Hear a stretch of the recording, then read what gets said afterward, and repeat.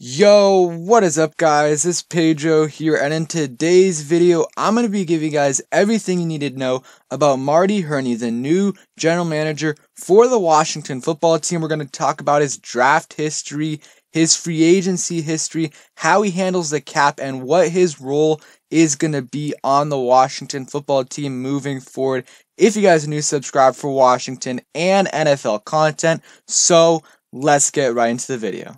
Okay, so first let's start off with some background knowledge on Marty Hurney, where he was before he got to Carolina. So, he began his career in football as a public relations representative for Washington in 1988. From there, he became the Chargers assistant general manager from 1990 to 1997. He was actually the assistant general manager to Bobby Beathard, who did work for Washington and is probably our best GM of all time. From 2002 to 2012, Hurney oversaw his first stint as the Panthers general manager. He helped lead the team to a Super Bowl early on, but regressed down the stretch and was fired in 2012. He was rehired 5 years later when the Panthers cut loose Dave Gettleman and became the full-time general manager once again in 2018. And one fun fact is that the Panthers owner in 2012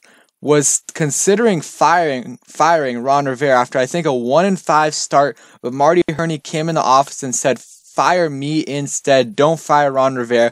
We hired the right guy," and that is exactly what the owner did, and Ron Rivera stayed there until last year. So that's a nice fun fact right there. So let's go on to some of his draft picks, which it's really interesting because he's really good in the first round. You want to look at some of his notable draft picks, and we'll look at more in depth right here. Julius Peppers, Thomas Davis, D'Angelo Williams, Ryan Khalil, Cam Newton, Luke Kuechly, Josh Norman, Christian McCaffrey, Curtis Samuel, DJ Moore, Dante Jackson, Brian Burns, and Jeremy Chin. So he's a lot of amazing players, and he has a way higher success rate than a lot of GMs on the first round pick than a lot more other GMs do. So this year, they drafted all defense. Again, some of these picks are, influenced a little bit by the coaching staff and, of course, the scouting department.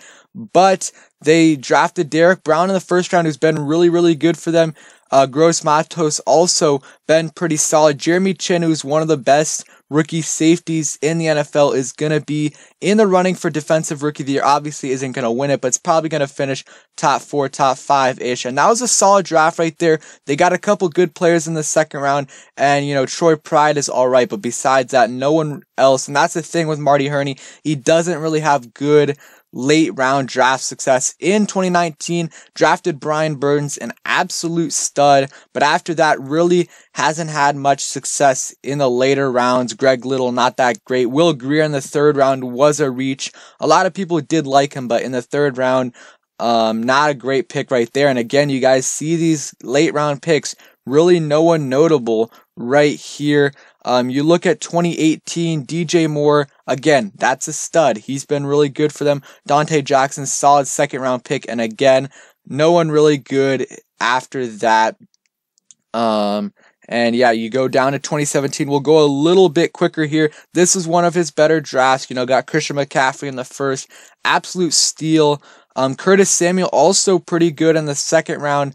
And Harrison Butker, who's the Chiefs kicker, they got him in the 7th. And then 2016 all-right draft class, Freedom Butler, who's been You got James Bradbury, who's been really good. But again, these picks right here were more 2016. I think he was not the GM, so we got to go back down all the way to around 2012, and that's when he was the last when he got fired the first time. Luke Kuechly, again, a stud at pick 9, but you gotta hit on those first round picks. It is good that he is, almost every first round pick he's had has been successful, and has not been the case in Washington, but we've also had some late round steals. But in 2012, he was able to draft Josh Norman, who was an all-pro at one point in his career. So that is a very good draft pick. And then 2011, Cam Newton, Terrell McLean. But again, not really any great late round draft picks. Greg Hardy in the 6th. They had a lot of draft picks that year. So you can look at some of their draft picks right here. I'll go slowly right here. Jonathan Stewart, John Beason, was really good. Ryan Khalil in the 2nd. D'Angelo Williams, Thomas Davis in 2005. So you guys can see that right here. Julius Peppers. So he's drafted some Hall of Famers. Definitely drafted some Hall of Famers. But again, those late round draft picks, you have to be able to hit on some of those, and he really hasn't hit on a lot of them. We'll see what happens though, and they're considering bringing in another guy, and that could be Martin Mayhew, and he could be better with the late round guys. Also, let's see, and because if Kyle Smith is here and he is back in his same role, or maybe even elevated, honestly, that is a pretty good, match between someone who hits on the first round picks and someone who's a good late round guy. I mean, Kyle Smith is great in the 3rd, 4th, and beyond. He's drafted some really good players there. You got Gibson, McLaurin, Cam Curl, Jimmy Moreland, Cole Holcomb, and more. So that would be a pretty good match between Marty Hurney and Kyle Smith. So let's please hope that Kyle Smith remains in Washington. And one quick thing right here from Burgundy Blog. I did show this in my video yesterday, but this is what they said on Marty Hurney, or Marty Hurney actually says, "I am not an evaluator at all." So he really comes to his decision based on the scouts. He obviously has experience, and then Wilbon said, "Hurney is a facilitator, a consensus builder, and administrator who can pull together all manner of resources and come to a sharp, well-reasoned decisions." He's going to be, and here's one more thing, he doesn't have the magic gift. He knows it. Rivera knows it, but that's not why he's here. Hurney is a point guard and executive, also as a long-time top assistant to the best GM we've ever had. Recommend at least an open mind, and I agree. And his free agency isn't the best, but he has signed Eric Reed, Robbie Anderson, Matt Khalil, Trey Boston, Ted Ginn Jr., and Matt Khalil was one of his biggest whiffs. Paid a lot of money, and he did not produce with the Panthers. That's one knock on him, is his cap situations. Every time he's left the team, or at least in 2012 when he left the team, it was not in good hands because of the cap situation. He left them in, but this time it most likely is going to be Rob Rogers, who has an elevated role from what Rob Rogers had in Carolina. So you got to keep in mind, his responsibilities in Washington are going to be way different than they were in Carolina.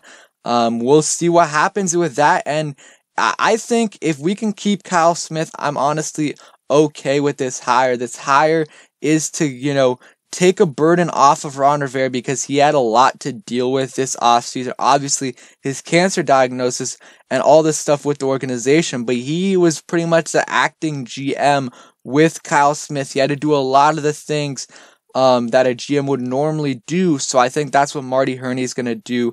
And we still got the same scouts, especially if Kyle Smith stays. So I think we'll still be able to hit on those 7th round picks. But yeah, we'll see what happens.